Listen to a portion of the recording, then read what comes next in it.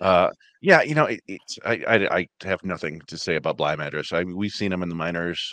He's put up decent stats in most of his years in the minors. Nothing spectacular. I don't know. I think it's just a minor league depth move. I don't know why now was the time to do that. Um, the 40-man moves were uh, both very like expected. Right? We came into the offseason thinking they added to add Montero, Flores, and Dingler, um, and that's who they added, and nobody else. There were a couple of guys we thought that might look, and there may have a couple guys who do get selected. Andrew Magno was the main one I was thinking of as a lefty reliever with a pretty good, low fastball, low 90s fastball. His touch 95, 96, but spins a couple really good breaking balls.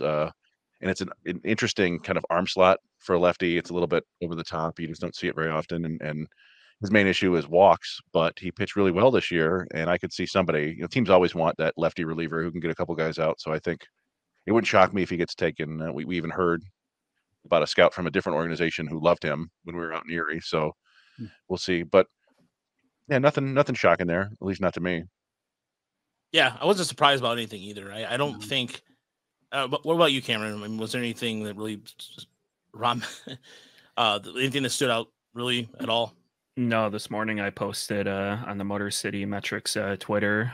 There's a few obvious names that are expected to be protected: Flores and Dingler. Does anyone else get protected? Question mark. No one else. Someone said Campos. I think people have to remember that if another team selects one of our players, they have to keep them on their 40-man roster and in the majors for the season. So Campos won't get taken, and then no one else had anyone else they thought would get protected. So I guess Dingler and Flores it is. Somebody was talking about Jake Holton too because of his numbers. I believe it was Jerry from Jerry mentioned it. Yeah, Jerry mentioned it, and that was actually not bad of an idea. Trey Cruz is another a possibility, but he could.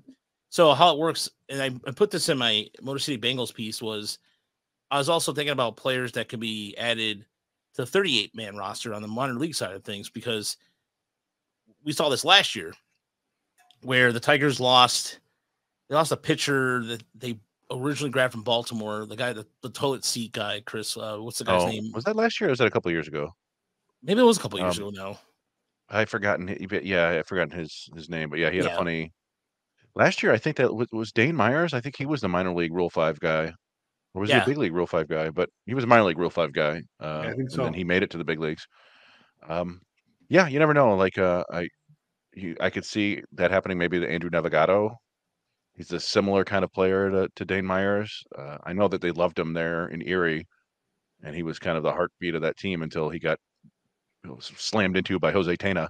But that's such a dirty play. I'm sorry, that was such a stupid dirty play. Yeah, but yeah, I mean, they don't announce who they're putting on the minor league roster, so that's the stuff that we just find that out when we find it out later. But yeah, I don't know. I thought that we might see another move today. We didn't see a ton of them. Usually on this day when you have the deadline to add guys to 40-man, you see a couple teams make trades where they'll trade. They've got too many guys they need to add, so they'll trade somebody already on their 40-man to a team that's got room, and then pick up a prospect they like who doesn't have to be protected yet. But we only saw one of those today, I think, and it was between Milwaukee and Cleveland. Was it Philly? That's right. Okay, yeah. Well, I was. Yeah, go ahead. It's interesting. I thought that Hennepy was the obvious guy that was going to get the axe. He looked, when he came up, he just looked like another reliever that as a guy who you call up to play out the string of a losing year, right? So I don't think that's a big deal. My question for you guys is this: how many years in a row have the Tigers made a Rule 5 selection, and is this the year they don't? That I want to say 6 or 7 years in a row now. I think so too. But yeah, I think they'd have the 10th pick this year, and so it wouldn't shock me at all if they don't take somebody. I mean, you might have a reliever you like at that spot. I can't think of anybody else that. But yeah, so you got Englert last year.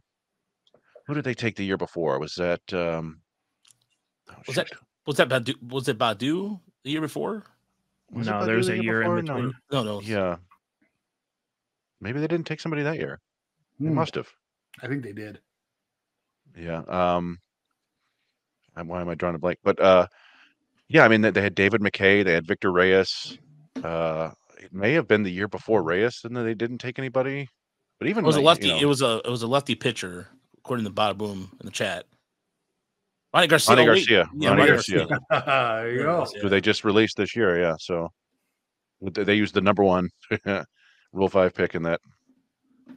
So yeah, that's a good question. But yeah, I wouldn't be shocked in the slightest if they don't use somebody this year. I think they have enough.